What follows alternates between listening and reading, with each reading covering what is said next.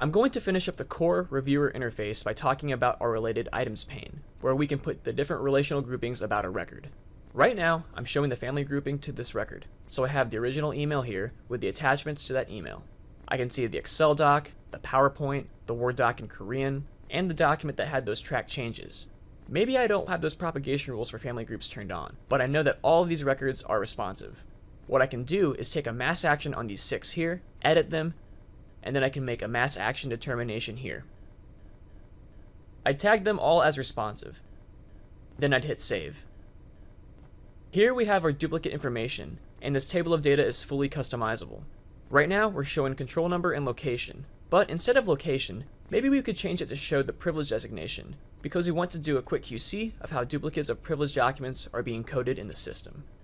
We can also view the similar document information, and that's whether we're using similar document detection that's built into Relativity and powered by the analytics engine, or if we've processed the data through another tool prior to bringing it into Relativity. Relativity keeps a full audit history of every user action in the system, whether records are viewed, updated, who did it, when they did it, how they did it, was it one of the propagation rules we talked about, or did they directly edit the record? I can click Details to take a look. I can export this, the full audit history of the record, or I can filter down on it. Maybe I'm only interested in the updates to this record, so I can see every update that happened to this record. As a side note, all things that we audit can be reported on, so whether you want to see how far we are into the review, based on responsiveness designations, or productivity reports, to understand how many documents per hour or edits per hour our reviewers are making, all of that can be run in Relativity inside of the application.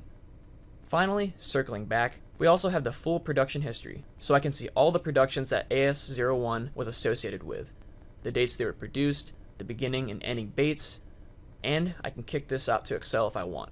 Maybe I want to look and see how it actually looked when it went out as part of the Acme production.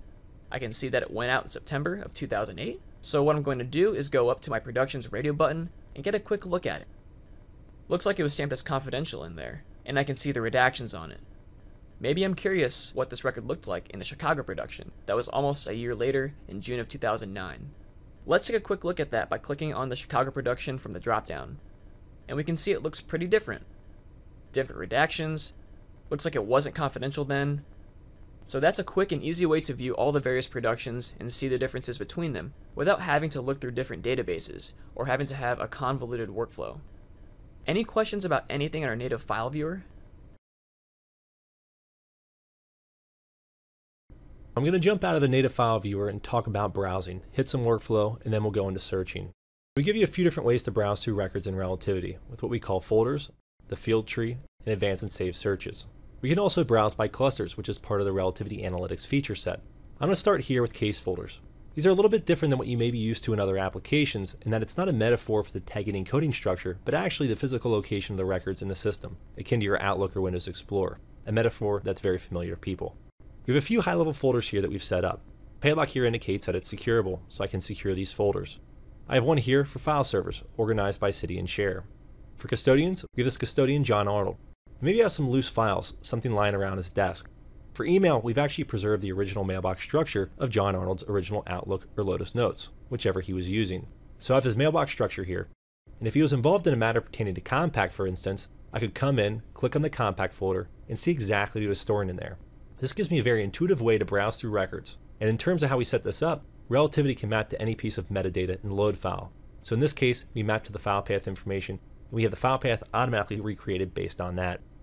Another popular way our clients are using this is maybe this was an original paper-based collection, and these documents were coded on the box level. So maybe we want to recreate the box structure. Other than that, we can just right-click and create the folder structure as we find fit. So that's the case folders. The field tree is actually a metaphor for the tagging and coding structure, and that way is very intuitive as well. So for instance, maybe I can see something that's been tagged as a part of someone's deposition kit. Here's Elliot's. It looks like there's 5 records in his depo kit. Or maybe I'd like to see what's been tagged as privileged thus far. It looks like we have 49 records tagged as privileged. So as documents are tagged in the system, the next time I click on this, they're going to be instantly returned. So that's the field tree. Now I'm going to hide the browser. I'll give us some full screen real estate as we talk about our workflow and touch on reporting. So we're looking at a little over 74,000 documents, and this is the whole database, the Enron database. While the 74,000 documents we have here is certainly a healthy sized database, the largest case in Relativity has over 93 million records, with hundreds of users in on that single database. They're tiffing, redacting, tweaking out layouts and workflows, and